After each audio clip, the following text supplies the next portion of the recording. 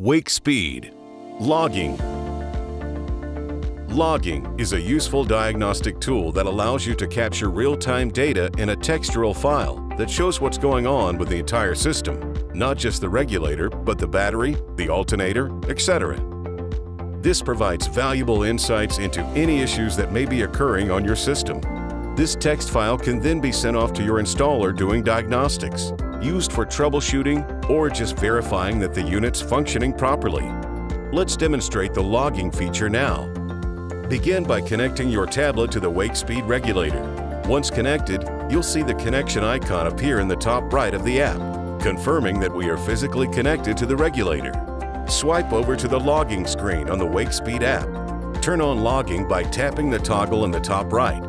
You can now enter your own custom file name or just leave the default name that includes the date, which is what we will do in this case.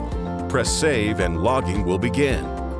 You'll now see a running timestamp and amount of data. This is real-time information being captured. You can let this log run as long as you want. How long should you run your log for?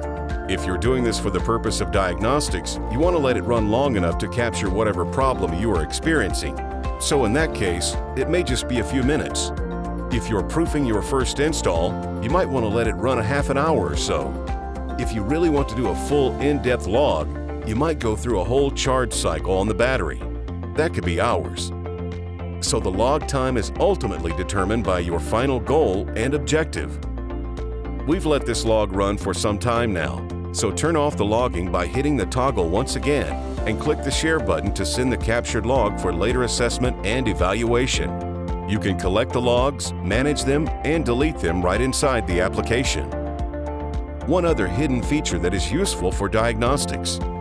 If you go to the normal configuration screen while you're connected to the regulator and press and hold this bar at the bottom, you notice a window pops up.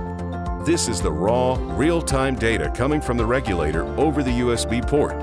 And if you take the time to understand what this information means, you can quickly tell what the regulator itself is doing without actually capturing the log files. Also note that while logging, you may continue to navigate around the app itself while the log runs in the background.